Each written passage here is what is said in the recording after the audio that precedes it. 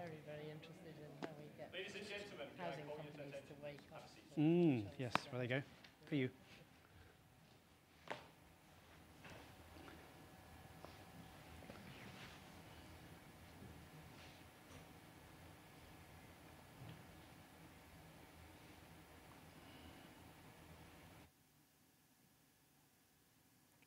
So let me start by introducing myself. My name is Mark Cummings. I'm the Director and Founder of Invicta Public Affairs. I'm delighted to be sponsoring tonight's event. Been in the market now for about a year, working in Wales, working in renewables in particular, with a number of our clients, some of whom are here tonight. And been working with David and his team at Renewable UK Cymru for the last number of months, and also with Marie and her team for the last number of years in London, and their colleagues at Scottish Renewables. I think it's fair to say, with the election result returning a Conservative majority government, of which I'll offer no comment whether that was a good or a bad thing, it does change the dynamic of how business is done in the United Kingdom. No more do we have a situation whereby one party can have a concurrent policy position across different jurisdictions in the UK. We already have, with devolution, differential responsibilities, with market responsibility sitting in the UK government and planning responsibility largely sitting in the devolved nations of the United Kingdom. And indeed in Wales at the moment, Alan, who's with us tonight, the Chair of the Environment Sustainability Committee, will no doubt give you a few words later about the new planning bill that has just been approved by the Welsh Assembly. Can I start us also by saying that we're delighted tonight to have Jenny Rathbone here. She is actually the member for Cardiff Central, so we're sitting in her constituency, I believe. And we're delighted to have her as a host. And she'll start tonight's proceedings by saying a few words about the renewable sector, the importance to Wales, and probably a few words as well about her own party's position, the Labour Party's position, and how they move that agenda forward. So, Jenny.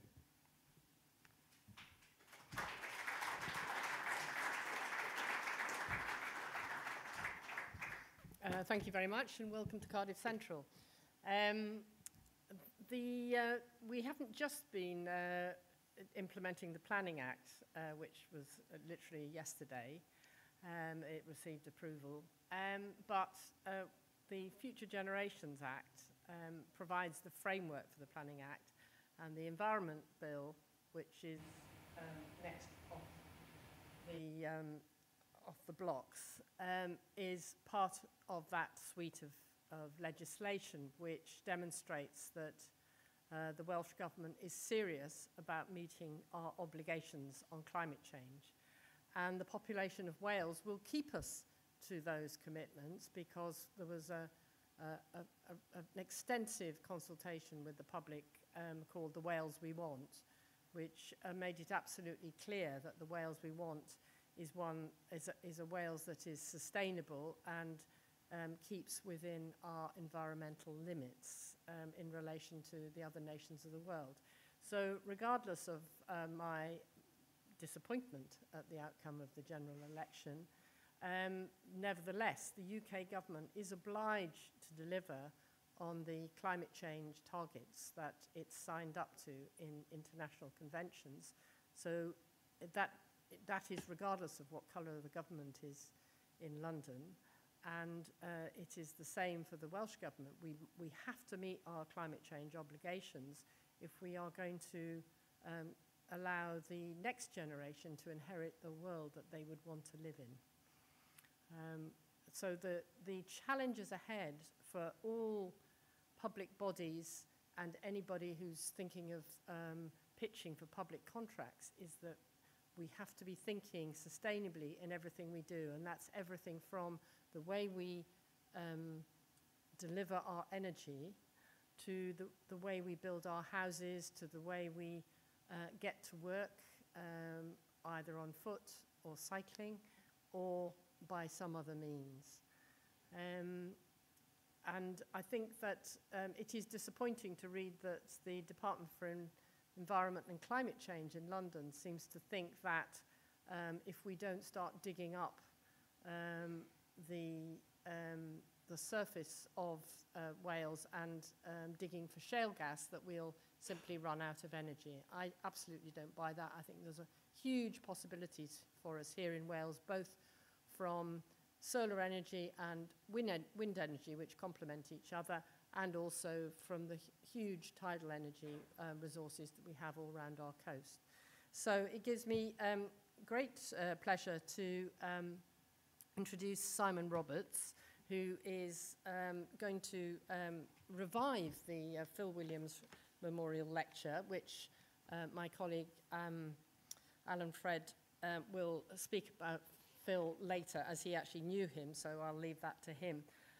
But I was interested to read in this book that Arup and others have produced is a chapter by Simon where can we afford a low carbon economy? My response would be we cannot not afford a low carbon economy, and so I'm very interested to hear what Simon has to say. Simon.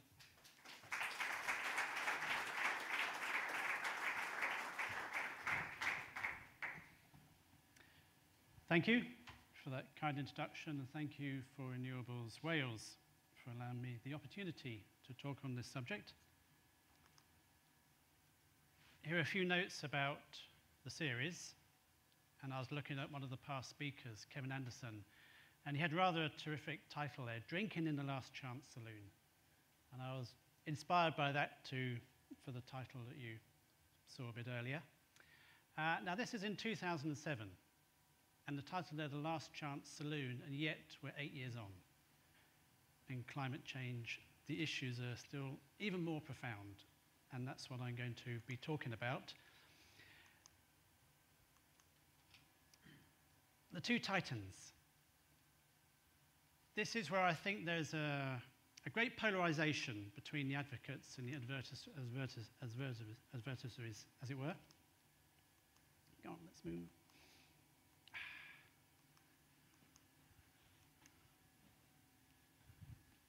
This is one way to put it. Would you associate yourselves with one side or the other?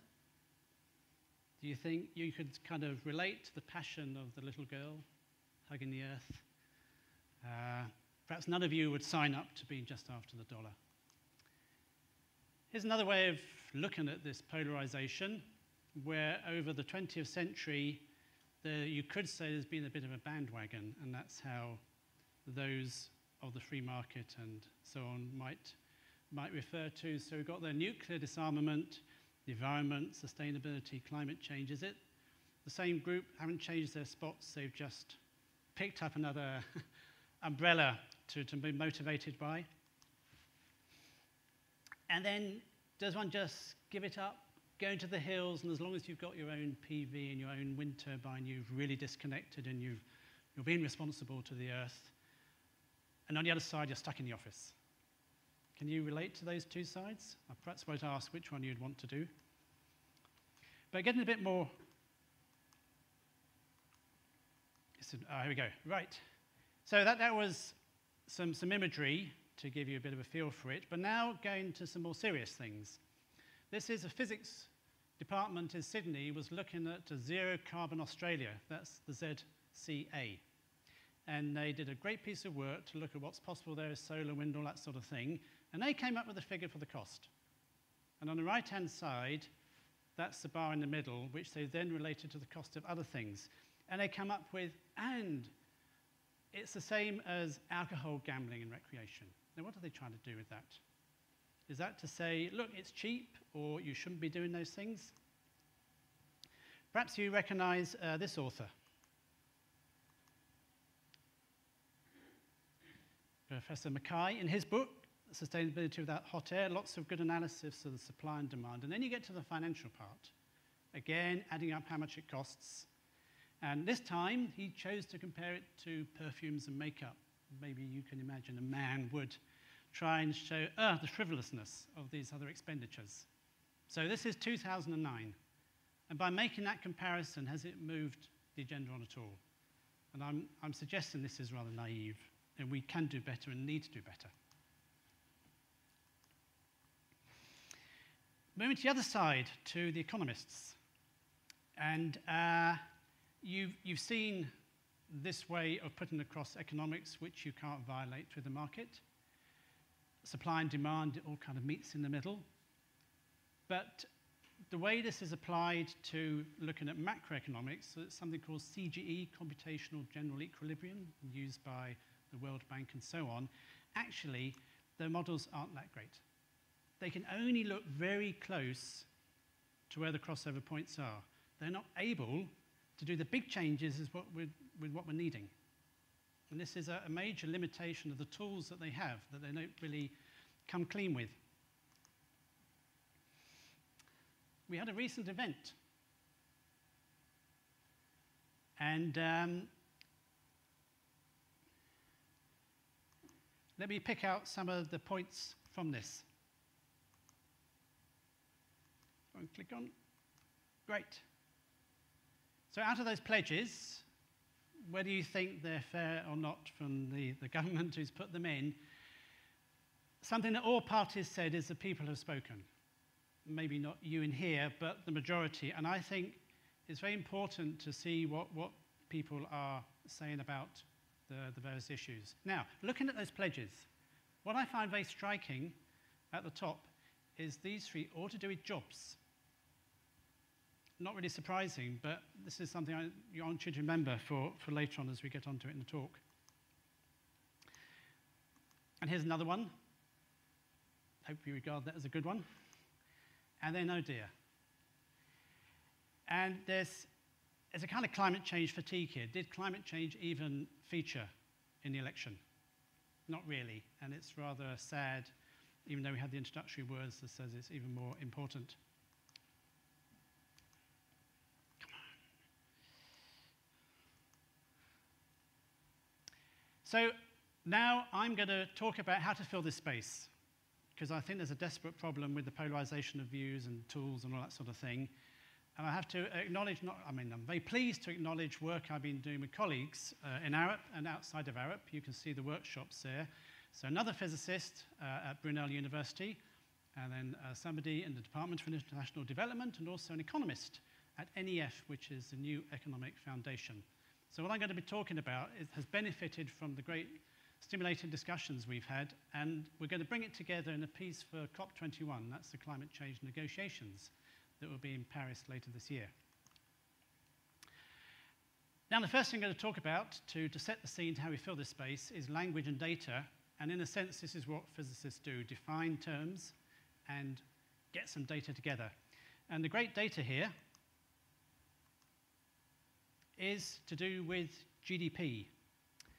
I just need to say something to the back desk. Is this the latest PowerPoint that I gave you earlier? Because I have a feeling you might have done the old one. Are you sure you got this one?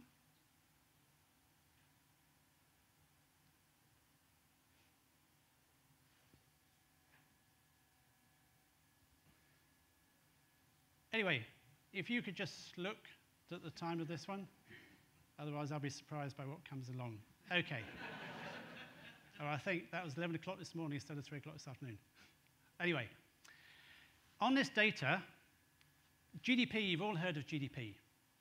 Now, GDP can be represented in two ways. One is looking at what industries produce. That's the P part. Okay? And on here, I've listed the major industries. As you can see, they start from agriculture and going down. And then there's another way of looking at GDP, which is what we consume at the end. Now, the thing about GDP is a great resource of data, and everyone's heard of GDP, and it's a broad brush that covers a load of things, but I'm suggesting that we throw this brush away and that we look at some components which I've shown in the pie chart. Because when you look behind GDP to where it comes from, the first major part you see is manufacturing. So that's the grey brush. And then another important part is construction.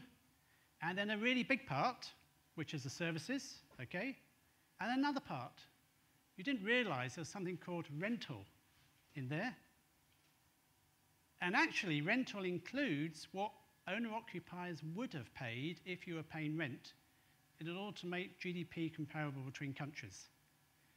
Just cut that out. It's not very helpful. So we get rid of that one, and we're left with these major three. And that's the first thing to get across is don't just go by the big GDP. It's just not a very helpful metric. But you only have to come down one layer to see these three underneath. And I'm going to pursue it through as to what they're going to tell us.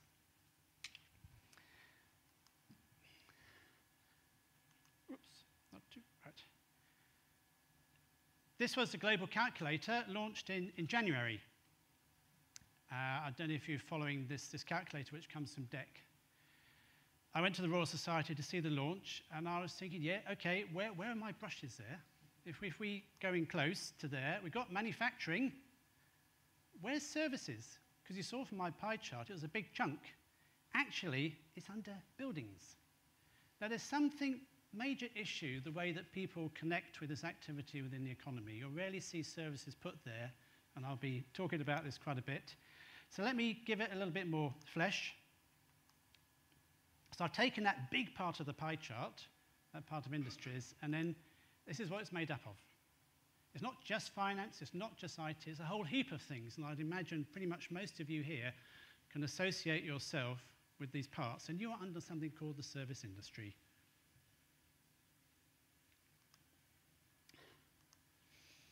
Now, I've introduced industries. It's a great way to look at how production is divided up. And then you've got the end-use part. And something happens in between. Because when you're buying things from the shops, you're not buying them from the factories. They go through various stages. So something goes on between them. And it's shown by this Sankey diagram, which is in the little booklets that you can pick out. I'm not going to talk about that, but just to say that we can also look at GDP by the end use. Okay, so I'm going to go through some of the categories there. And a clear part of the end use are goods, services, rental, but there's another part, and that's called investment. You should see it's quite major. And you also see on the diagram the little arrows. It's a very useful part of the numbers that are underneath this gathering of this deriving of GDP to show that part of the economy which is building everything else. The technical term is GFCF. It's at the bottom, gross fixed capital formation. Now, to build everything in the industries, this building here, the PV, the wind, cars, everything, that's where it comes from. And this is a terrific source of data and how we should be thinking, how we deliver on the things that we need, as I'm going to show you further on. And in a way, it comes on the plate as a methodology that's in the metrics there. But I'll leave that on one side and move on to the goods and services. Okay?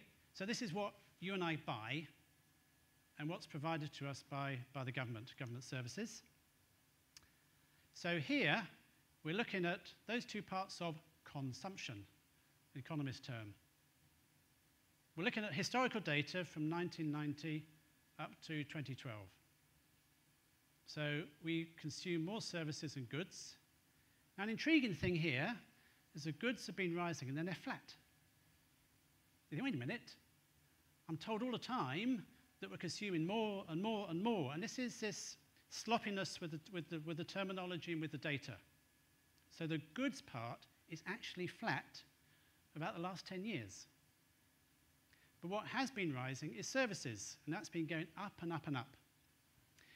And so you've got to be very careful when we hear this mantra of consuming society, because correct, that is technically called consumption, but then it goes straight in presuming it's all about the physical things you can see and not the services. And I hear it all the time, and sort of not seeing what the data is really telling us. Okay, now I'm going back to the industries, because that view of it is quite helpful to see what goes in. And I've got my three brushes because they're the major parts of the economy. The other ones you don't need to worry about. That's why I've graded them out. So we've got manufacturing, construction, and services. And now I'm going to look at what goes into them. And the thing about this view is to take good data. In the case of jobs, it's jobs. When I get on to other things, I'll be talking about energy units and so on. And this is a difference from the economists, because the economists will just stick with their money, their price. Whereas we need to look at the physical scale, and that's what I'm going to be showing you about, and that's why I've changed colour to the purple there. So jobs. Here we go. And this is a division of jobs between all the industries. And look at the winner, services. It's a major employer. It's a big deal. And that's why I find it very strange then with the global calculator that's not even shown there. It's called buildings. And you can see here that there's lots of jobs in construction, the purple, lots of jobs in manufacturing.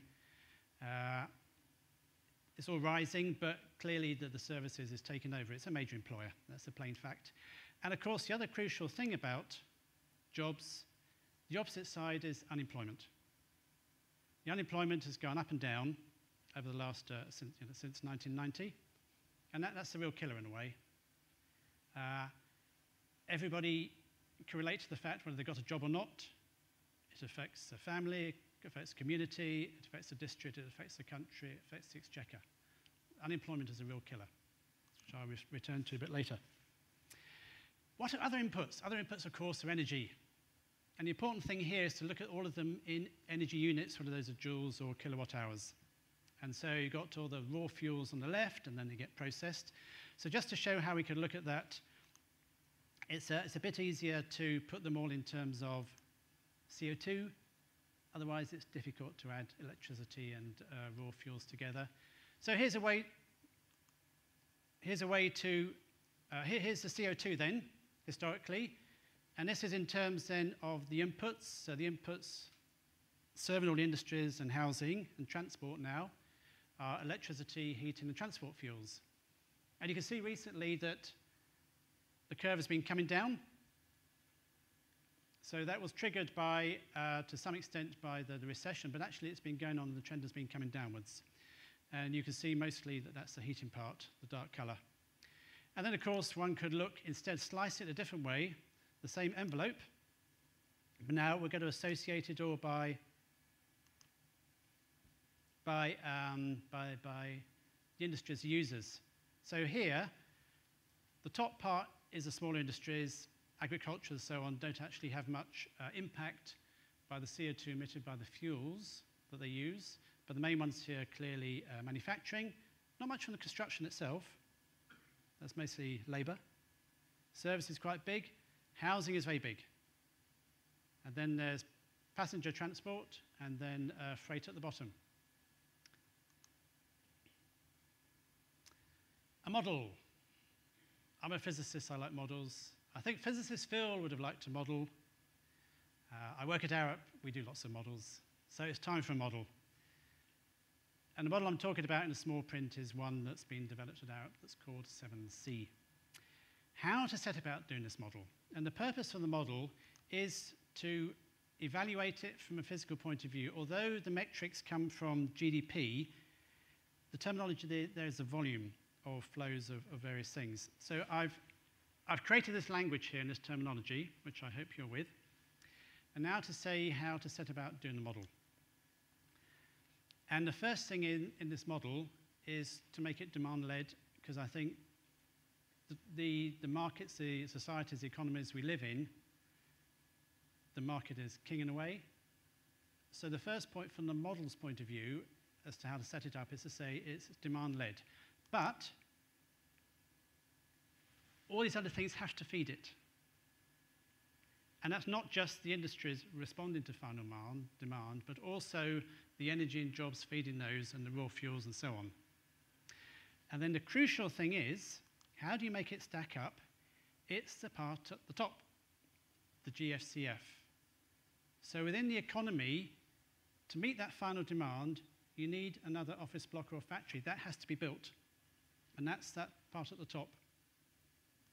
Anyway, let's go through showing how the model works. First of all, to reproduce the historical data, which is why I keep showing the historical data there.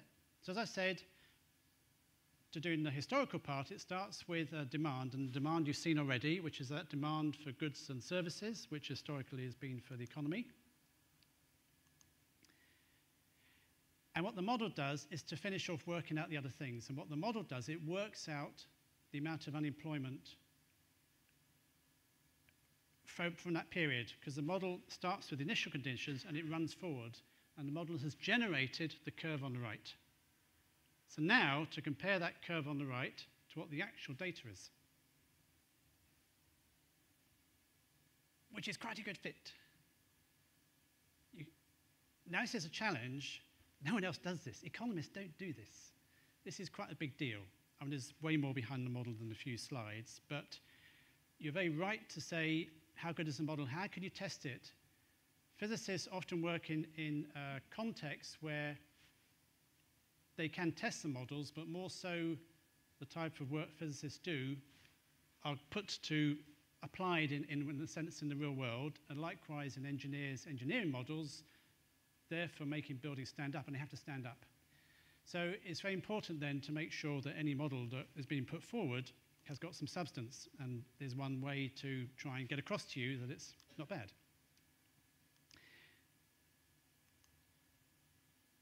BAU, business as usual. Now, having got a model that appears to reproduce unemployment pretty well, how do you use the model now to go forwards? Because ultimately, what I'm trying to show you is a way to physically evaluate whether low-carbon policies are okay for the economy and meet the various needs of the majority. So the first thing is to do a business as usual. How's that done? Right. We have to set the terrain out here. I'm going to do an assumption in doing this business as usual for the future. It's the exogenous part. What do I dictate to the model first? And the first one is to extrapolate that demand for goods. Because if it's been constant for 10 years, it seems very plausible to be constant going on. If we were consuming even more goods, our houses would fill up. So that's the first part that goes into the model. Something else to go into the model is one of the generations. So on this curve here, this graph on the right, it's showing the power generation, and that one there is a coal generation, and the coal generation is on the agenda set by the EU, the Large Plant Directive. They're basically being closed, and so that's put into the model as part of the business as usual. Now, the next thing to drive the model is unemployment, not growth. Because I feel that what should drive the model is something that we all feel. We all feel unemployment, and I think that's shown by my selection of those pledges, 3 pledges to do with jobs. So the way the model is configured to run into the future is to meet an unemployment objective. And I picked a figure of 6%, which is sometimes appears in the Federal Reserve in the States, and also the Bank of England has talked about this number. Basically, above 6%, governments try really hard to get it down. When it's below 6%, then the priorities move elsewhere. How are we going to meet it? Services. So I don't know if you're following me here. The model is seeking to get 6%, and the services grow to soak up the unemployed and give them jobs. Not many people think about the economy in this way. A few do. But my looking at how things are following, this is how the model is run, and this is one way to think what the future is about.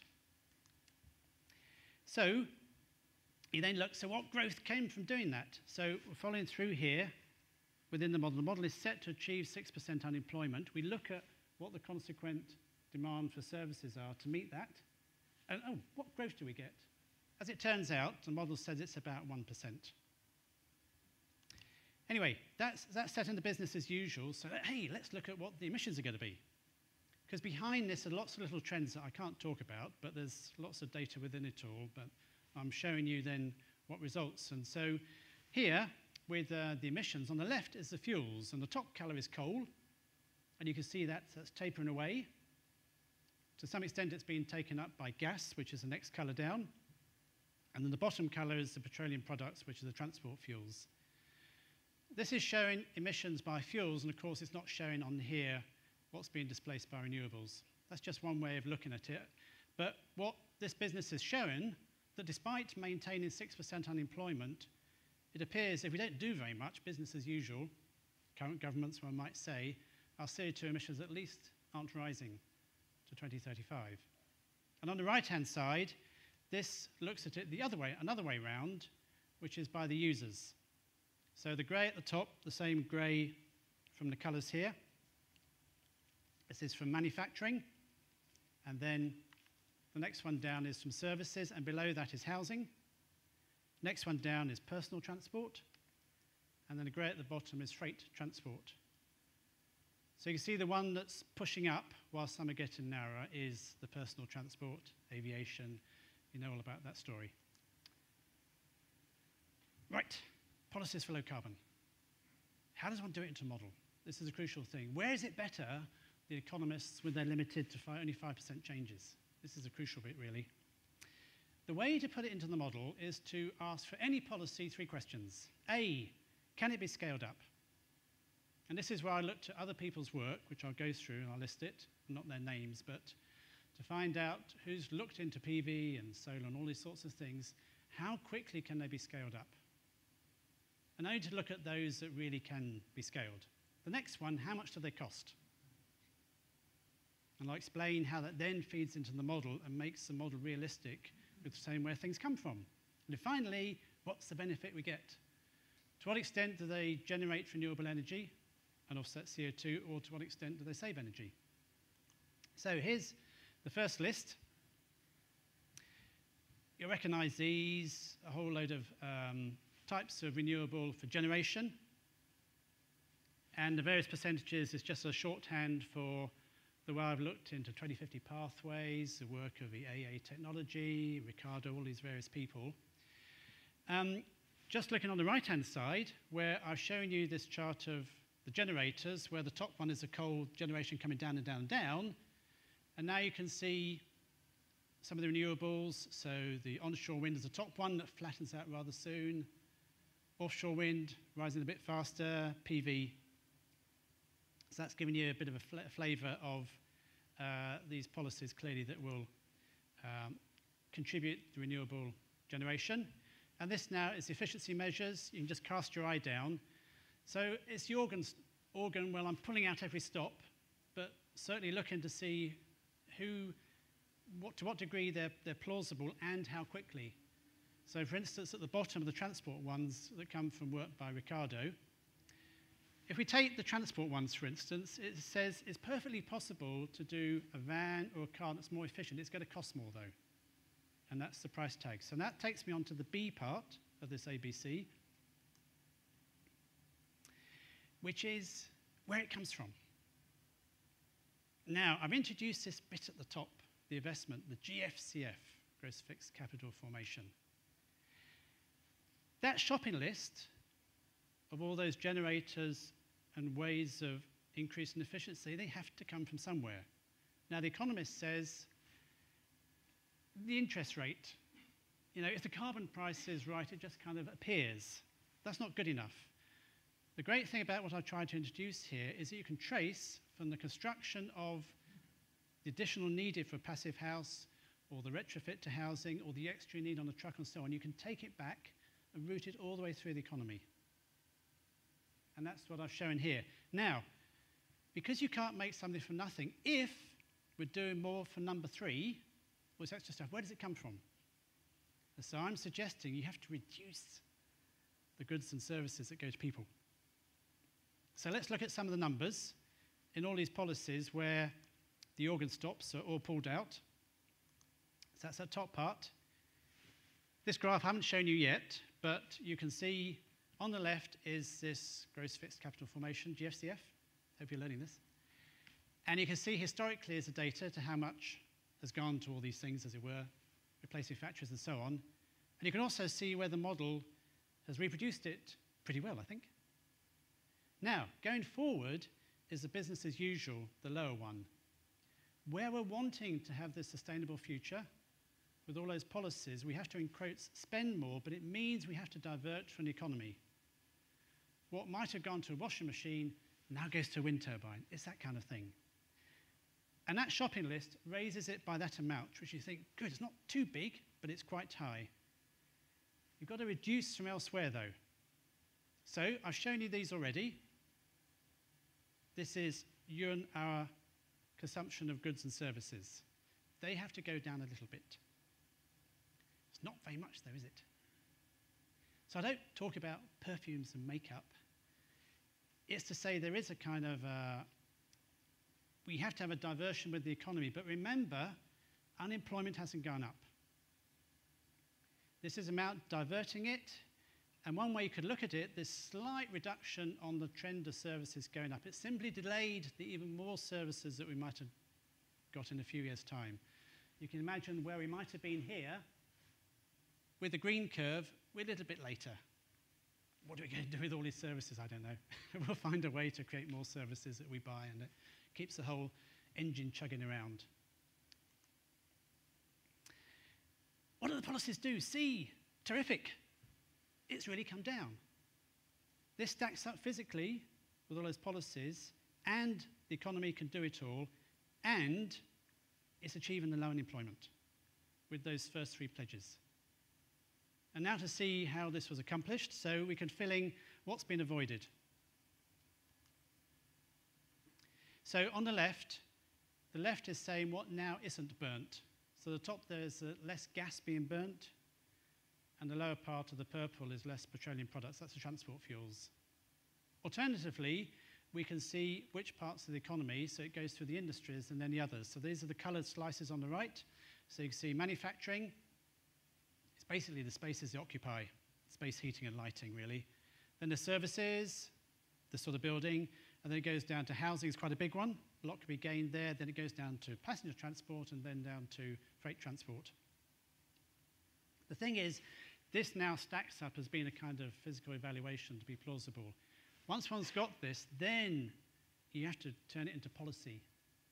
And that's when the economists should take something that's workable and then figure out the best way for the details of pricing and so on to move in this sort of direction.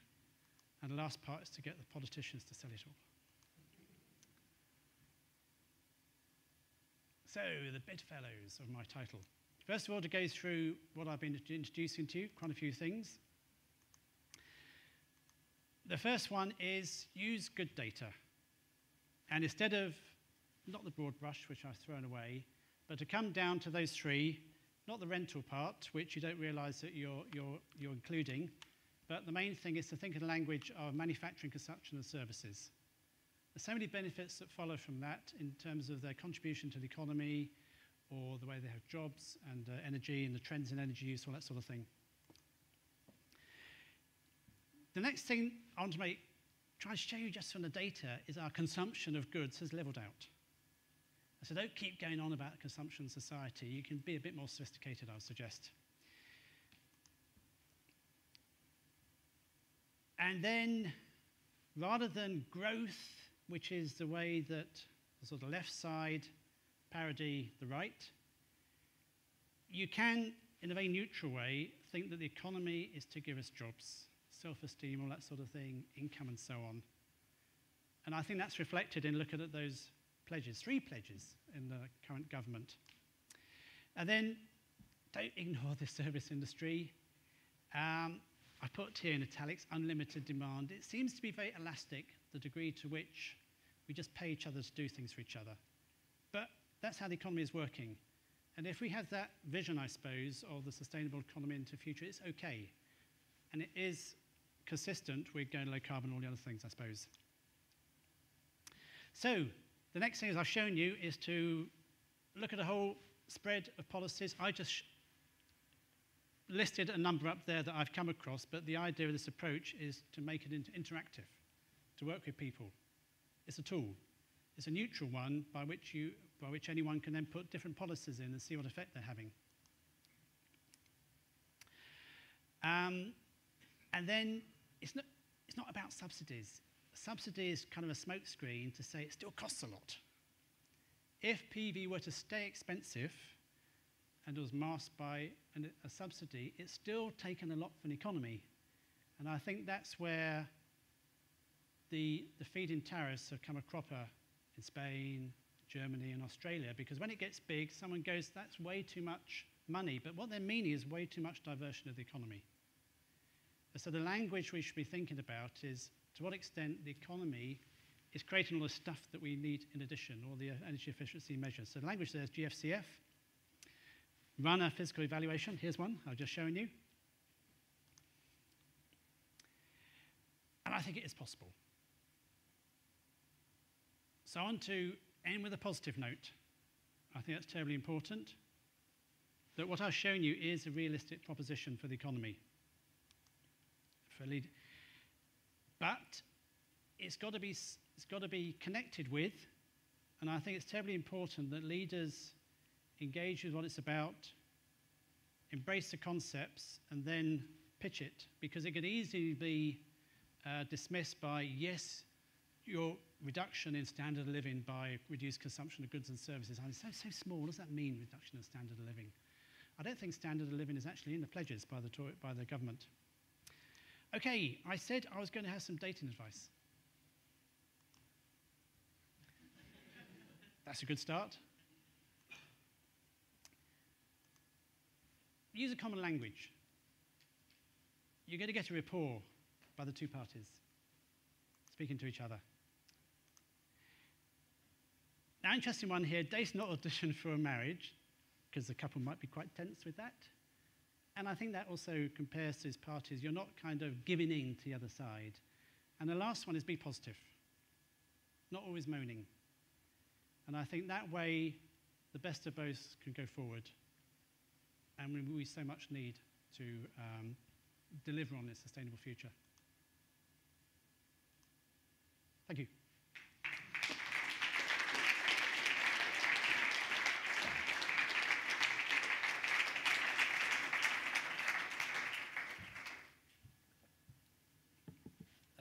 Thank you, Simon, for that uplifting presentation. It's a great privilege to be here saying a few words in this revived Dr. Phil Williams lecture.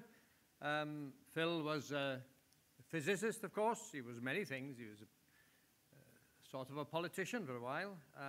He was a polymath and an early promoter of green energy and energy conservation, of course. And his premature death was a great loss to Wales. You heard that I chair the Environment and Sustainability Committee down in the Assembly, and we've been dealing, as Jenny said, with a number of bills which are relevant to the discussion here tonight. The Future Generations Bill, the Planning Bill, which has just passed, and we are now faced with an Environment Bill, which we will be getting to grips with in the coming months. And we hope that they all gel together, though we haven't quite worked out whether they do, in fact, as yet. In terms of, anyway, obviously we scrutinize the government and in terms of climate change and all the rest of it. But it just feels to me that the time for talking, certainly here in Wales, has come to an end, or is coming to an end, and that we need to see action following the good words and the good intentions of these bills that we have passed. Recently, our committee went to Germany. We are embarking on an inquiry which has to do with the energy vendor system that has been adopted by the German government, and we went to Baden-Württemberg. And I must admit, I was struck. We went to Freiburg, which is perhaps an unfair comparison, but I was struck by a couple of things there. Firstly, that there seems to be a general acceptance even from the right to the left politically that we have to do something, and that they're actually already engaged in facing climate change in a realistic but in a very practical way. And Freiburg itself, of course, is, well, it's a wonderful example of what can be achieved in terms of building, construction, transport. It really does leave me breathless, really, compared to where we are in Wales and in general in the UK. And the other thing that struck me was that Stuttgart and the area around it is a manufacturing powerhouse, isn't it? And yet they are facing up to phasing out nuclear energy, seemingly with a great deal of confidence that this will not upset the apple cart. Now then, I'm not denying that there aren't any tensions there. There certainly are, but certainly politically there seems to be agreement that they have to do something and that they will do something. And though I'm in danger of straying to generalities here, you seem to have the feeling that the Germans will actually accomplish what they say that they intend to do as well. Anyway, enough of my witterings. This was a wonderfully challenging speech tonight and presentation. So I think, Simon, that you are going to field some questions. I'm certainly not going to field them on your behalf. So the floor is open, and all I'll do is I'll point to people and say yes. And then Simon will answer the question, obviously. Right. I will start with you, sir. Perhaps you might say your name and if you... Neil Anderson, Pace Transportation. My field is transportation, obviously, but I think there are analogues with energy here as well, that we have an issue about delivery in Wales and in the UK about an alternative to business as usual. And it seems to me that we lack the governance structures for both the advancement of, or at least progress to sustainable transportation and to sustainable energy. Alan and Fred mentioned the cohesion and agreement from left to right in Germany. I'm not sure we have that yet here. I think we're still fumbling around in the dark, so to speak, at the moment. But what I want to ask you is how you would consider about what would be an appropriate structure for us to deliver the future that we obviously all want. Transport, of course, is a very difficult one. The government will always talk about electricity, and you feel sometimes that the carbon reduction is only to do with electricity and wind turbines, whereas, as you can see in these charts and others, that transport has a major contribution. People don't want to give up their car. I think another crucial thing is always the lifetime of assets, and the average life of a car is 14 years. So if you want to turn over the fleet, you've got to wait 14 years. If you want to scrap them all, you have to compensate everybody. And that's not an easy path to take for society because compensating means the economy has to provide more cars. So it needs a mix of propositions here. And what I find interesting looking at the data is that car use, that's vehicle kilometres per year for cars, has been going down. It's a continuous trend, which of course is very encouraging, and I was tempted to put it up to say, look at the data. We've levelled out in consumption of goods. The personal use of cars has been going down, not fast enough. I think an important thing is an aspect is where car efficiency can be improved a huge amount. And we're not doing nearly enough. We do little things, but not nearly enough. There seems to be a much more powerful driver with what's it called Euro 5, which is to do with air quality. I think the same types of policies could be brought into play with the energy efficiency. So within the model, it says, okay, the manufacturers say we can't sell more efficient because it would be too expensive for the market, and that's where, as it were, kind of feeding tariff, some mechanism pays for the additional measures needed to make the vehicles more effective, because that is possible. We need to recognise it and take it on board. It's also possible, within what I've shown here, to say, okay, let's take away part of the fleet. And I think the move a number of years ago, you might recall, is when 10-year-old cars older than 10 years could be traded in for quite a nominal sum. And that was mostly beneficial for air quality because this was way before catalytic converters and so on. So there's a mix of policies there. And then, of course, in the fullness of time, maybe we're able to transition people to using public transport and sharing the vehicle and so on. What I did in the business as usual, though, was not really to reduce the trucks and the vans. Because that's a tricky one as our economy transitions. And if we say we're going to do internet shopping and everything's brought to the home, which would reduce our personal transport, we're going to be more vans. And actually, the rise of vans is a lot. And I was checking what appeared to be a historic trend and looking, for instance, at the RSC Foundation. Yep, they're rising up a lot, the use of the van. And this is where, in a sense, one has to recognise that facet of the economy that's responsive by having lots of vans whizzing around, so cars are transitioning to vans. So within what I was showing here, it's accepting the vans, but again, there's lots of areas of efficiency that can be done here. Likewise with the trucks, and I think the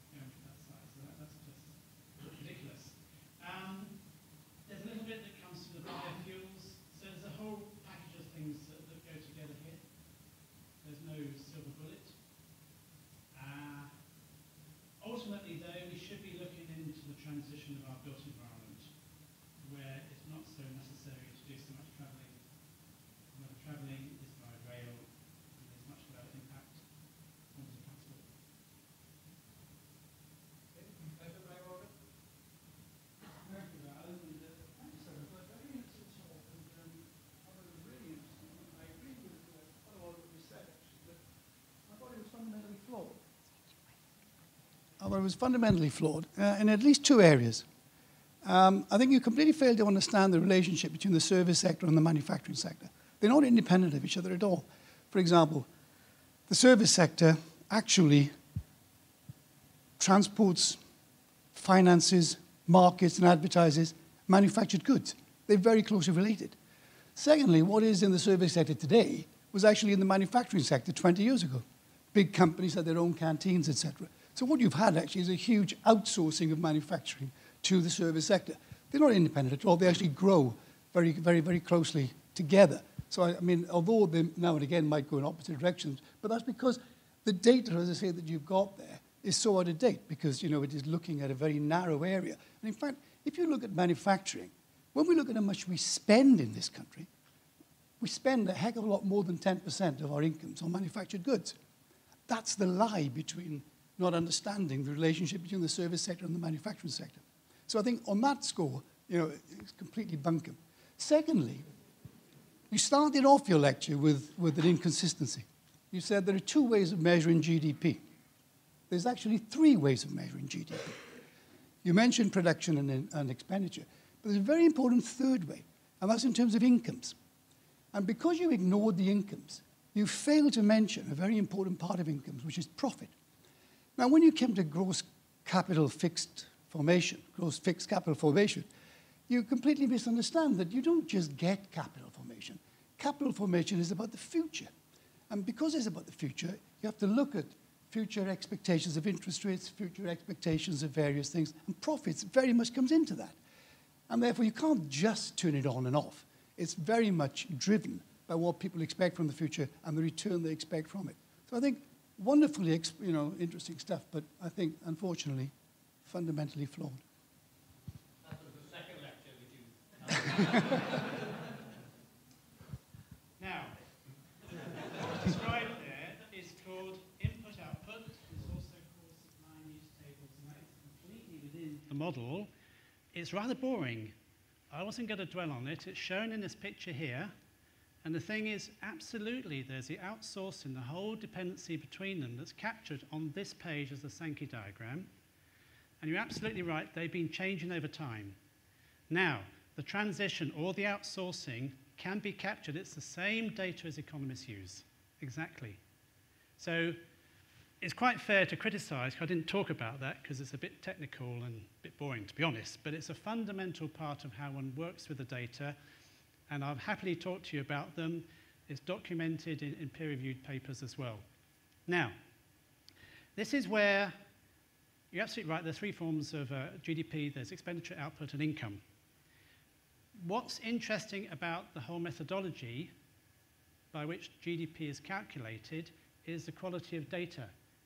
And the key point that national accountants talk about is volume flows. And it starts by looking at the output, where you take goods and you quantify their volume. And this is important because from year to year, you want to take out the effects of inflation and talk about the real increase in GDP. So if we accept that the national accountants have quantified the volume of goods, this is their language, it's taken that quantification back upstream to the quantification that comes from the factory. Now, this is a very subtle point because from a physicist, I'm taking this quantification of the stuff. It's quantification of services. And that quantification of it is the same as quantifying energy and quantifying water. I see no difference because it starts from the quantification of goods and goes back. Now, economists go in a different direction, and they say it just goes back to money. Now, this is also quite a subtle point, but the data is so rich there in trying to look back at things and starting from this quantification of the expenditure, which is how the inflation is derived and thus used to go back through. So from my point of view, the physicist, there is a great mine of information within national accounts, which I've brought out by the three brushes, and then looking at the relationships between things. And I've worked in industry for 15 years, so in a sense, I can recognize the relationships between what you do in a factory to produce certain stuff. And it's not just about price. If the market will buy what you have, you've got the relationship between people working in the factory and the utility that your products produce.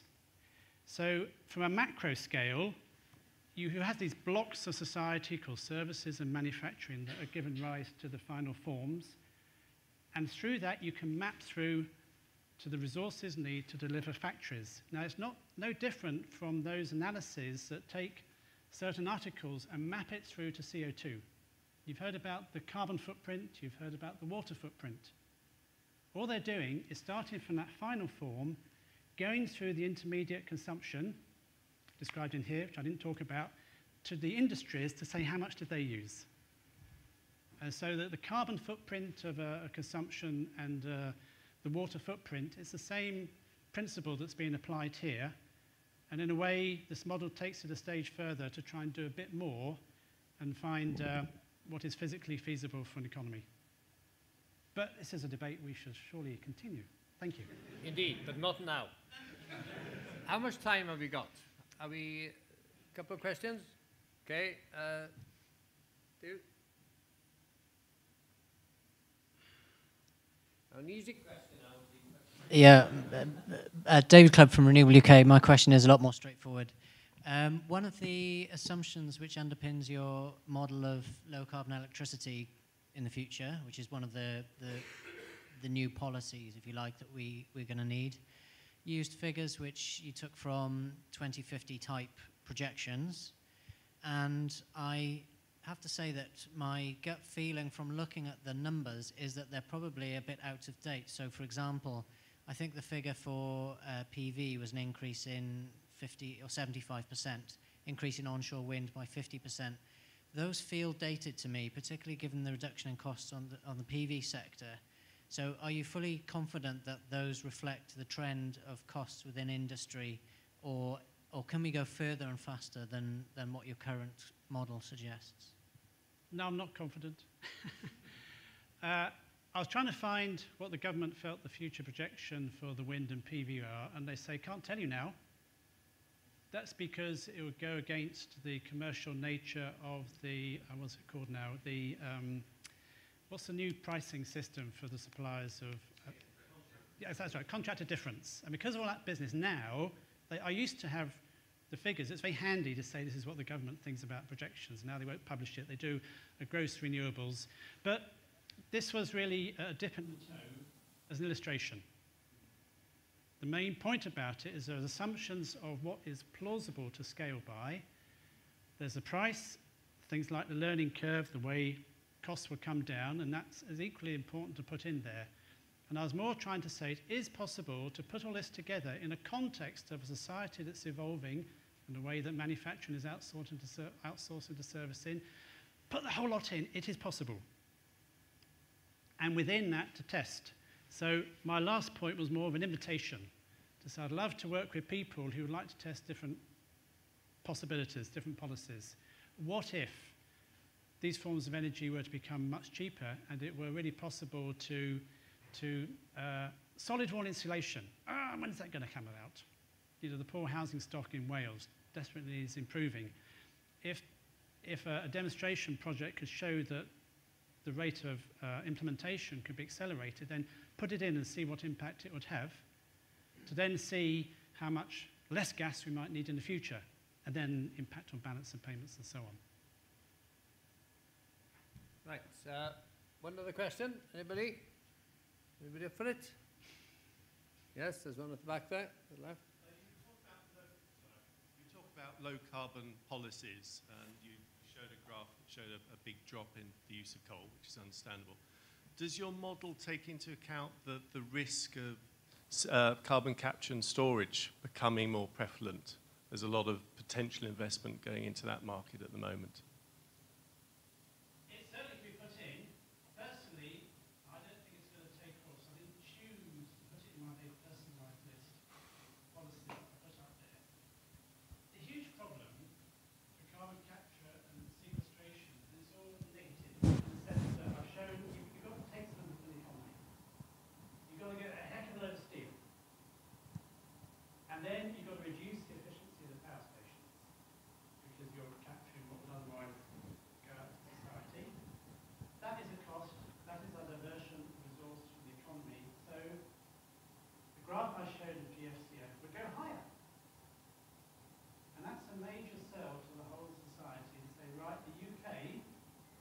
we will forego even more on our goods and services, the additional investment that's needed for carbon capture and sequestration for what the Chinese do, what the Indians do, what the Americans do. And it's every carbon capture and sequestration project being cancelled. We know how to do it. They do it on time, like the whole time. So the chemical companies are processing CO2, moving it all around. But has it got the additional benefits for either the generating companies only when perhaps it's put back in the ground to get more oil out, which obviously is so ironic. You're sequestering carbon to get a bit more oil. Now that works in its cells, and that happens in places we know how to do it. Nevertheless, if we really say we're going to do carbon capture and sequestration, of course it can be put in.